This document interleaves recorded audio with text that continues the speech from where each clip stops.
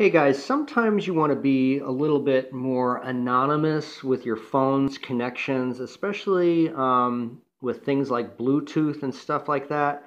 So go under settings, about device, or something to that effect, and you're going to see device name right here. And I haven't changed this since I picked up this new Galaxy J3 Samsung recently. So I'm going to change that to something a little bit more obscure. So I may name my phone something more discreet, like call, for example, or whatever you want to do. And then, when you go under your Bluetooth, for example, and you turn that on, and then you want to, do your settings for Bluetooth, it says right there, your device call I've renamed as currently visible to other devices. And it's also showing other devices that are in your area. So just as a heads up that if this tip helps you guys, please give this video a thumb up, and thanks for watching.